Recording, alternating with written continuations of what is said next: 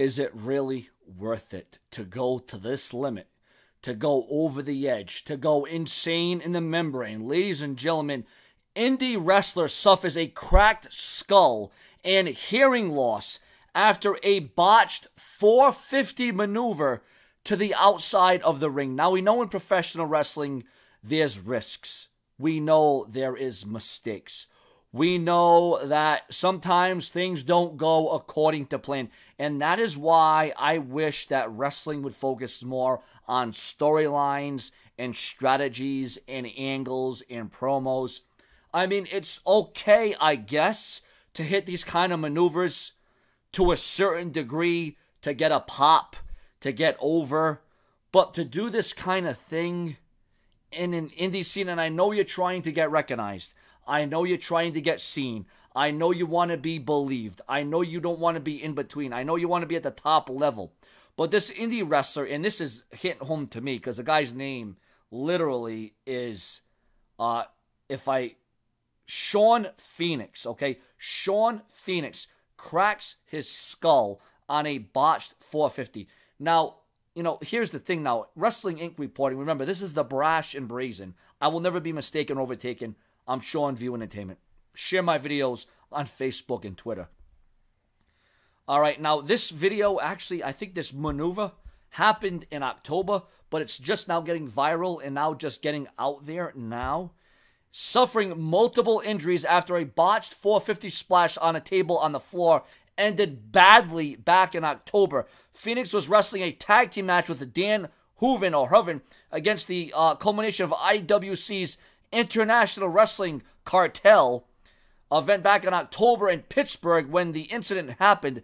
Video from the incident can be seen online. The botched move has resurfaced this week after Shane Hurricane Helms tweeted about it. Phoenix responded and noted that he broke his skull and was bleeding from the brain, but he was released from the hospital 6 days later. Phoenix also made his wrestling debut almost 3 years ago, has not returned to the ring yet. He noted on Twitter that he was also suffering a permanent loss of hearing in his left ear during the match. He told fans on social media that he didn't remember all of what happened. He wrote, "I am an adrenaline junkie, adrenaline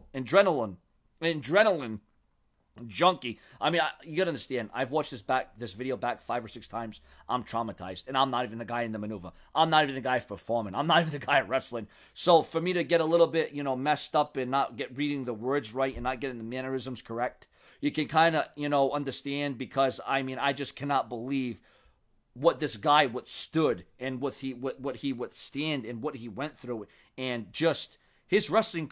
The guy's never, listen, even if he comes back to wrestling, which I think would be a bad move, which would be probably just don't even think about it. Don't.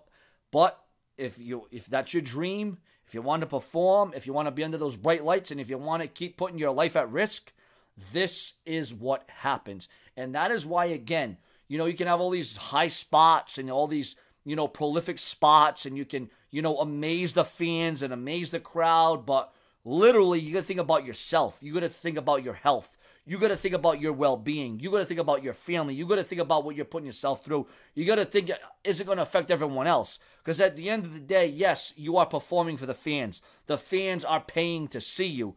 But at what cost and at what rate is it really ultimately worth it to do something quite like this?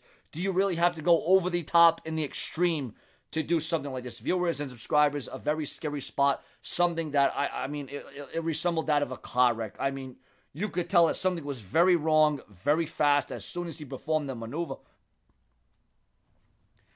And if this guy's lucky to be alive. Let's call a spade a spade. Let's be honest. This guy is lucky to be alive. Viewers and subscribers, this ain't no LIE, the brash and brazen. Seanzviewent Entertainment tells it like it is.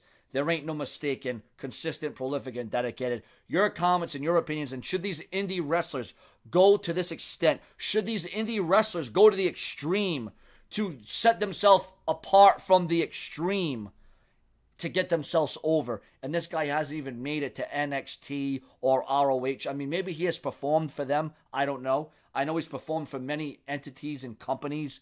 But, I mean, yeah, oh wow, the video went viral. The video's popular. Yeah, you almost killed yourself. You almost ended your life. Viewers, subscribers, it's a very hard video to watch. It's probably one of the most traumatizing, hardest, debilitating videos I have seen in some time. And you're going to get lost if you see it, because you just want to keep seeing it over and over again. And as horrible and as bad and as sad and as tragic as this is the levels and lengths that wrestlers will go to in 2018 to impress. And it shouldn't be like that. Sure, you got to have your high spots. Sure, you got to have your moments. Sure, you want to set yourself apart from the rest.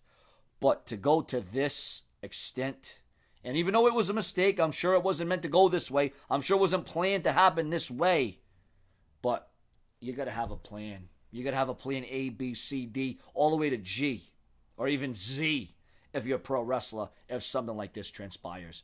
It is absolutely catastrophic. More to come from the Brash one. Your comments, your opinions, subscribe.